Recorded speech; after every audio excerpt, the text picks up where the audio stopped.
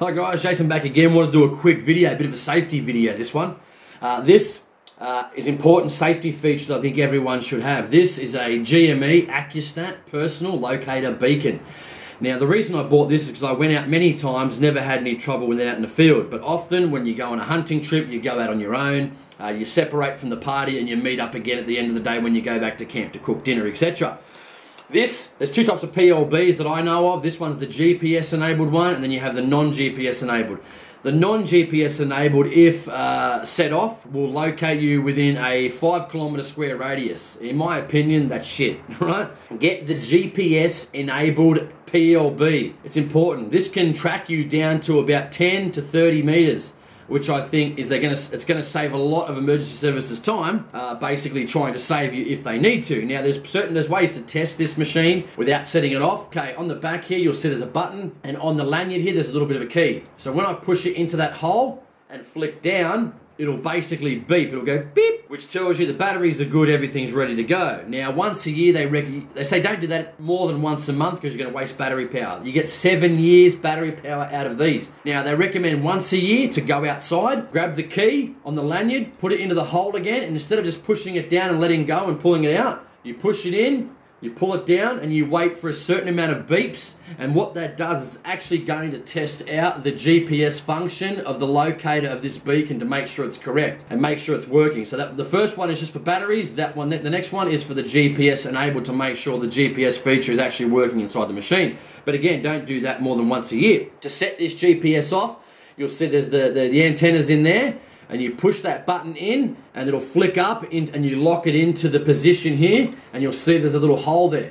I think you have about 60 seconds after setting this thing off to put the antenna back in to stop it from actually working. So what you do is if it does pop up, it's in a bag, grab your key on your lanyard, push it in, pull the antenna down, lock it back into place, which again will stop it from contacting emergency services within 60 seconds. Some people say you got more of a chance of being hit by a car, and I think that's true. But again, if you go out on your own, or if you're somewhere where you don't know where you're going to be, hiking trip, camping trip, fishing trip, absolutely anything, certainly take one of these.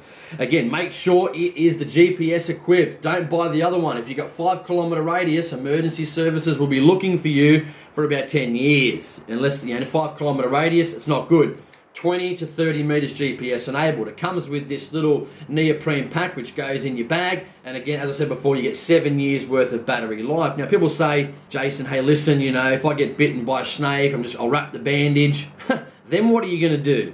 You can't, once you get bitten by a brown snake, taipan, any sort of snake in my opinion, because I don't know what they are, I'm going to hit this thing, I'm going to wrap up the bandage. Again, carry bandages with you guys. I carry 2 of the proper medical brown bandages that are cryo sealed in my backpack. If shit hits the fan, I'm going to wrap the wound and I'm going to hit this thing, and then they're going to come and save me. If you're in outback New South Wales or regional New South Wales, I think it can be up to anywhere from 8 to 10 hours to rescue you. Again, that's obviously subjective. There's no real time frame.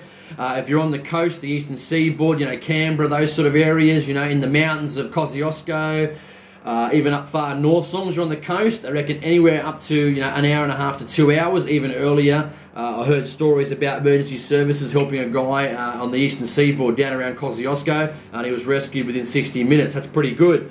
Again, if you wrap the bandage, you can last with a snake bite for many, many, many hours, all right? And so that's important. If you walk out with a bandage on, you are dead. If you don't have any bandages, you are dead. People say, what do I need this for? Because I wrap bandages around my leg. Then what are you going to do? If your friends don't know where you are and you can't move, you're going to die a very slow, horrific death. Just because you got bandages doesn't mean you can get out of there. It means you can just sit there.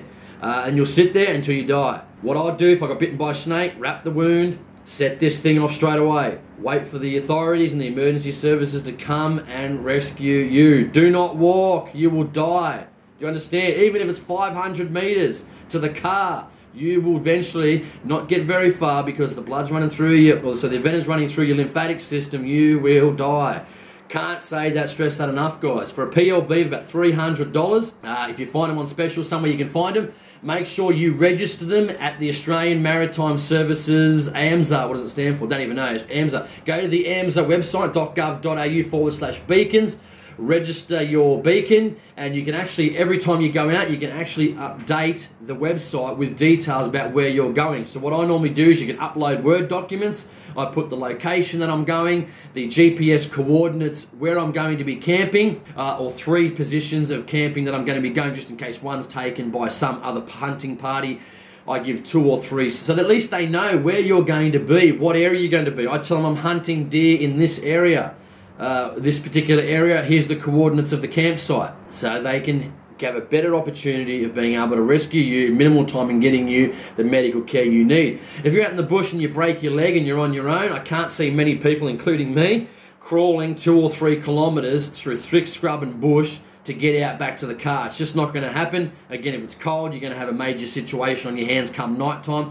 You'll be stuck in the bush, you'll be cold, freezing, and that's, that could be death in itself if it's cold enough that you just, you didn't bring the correct clothing out with you in the field because you thought you were going to be back at camp by the afternoon. Again, a cheap bit of insurance. What price can you put on a father, mother, son, family member that's got kids or families that don't want to see their loved ones die? For $300, about $350 at BCF, you can register it. Make sure you register it. Can't say that enough again. Register it on the AMSA website so they know who's got the machine, where you're going, what you're doing, really important stuff. As I said, comes in here. I just put it back in there. Okay, it goes in your backpack. If you go on a hiking trip, camping trip, take it with you, guys. GPS enabled. Don't buy the non-GPS enabled one. Again, I can't say that too many times because, again, you want them to locate you within so many meters of where you actually are. On top, you've got the light too, which is important.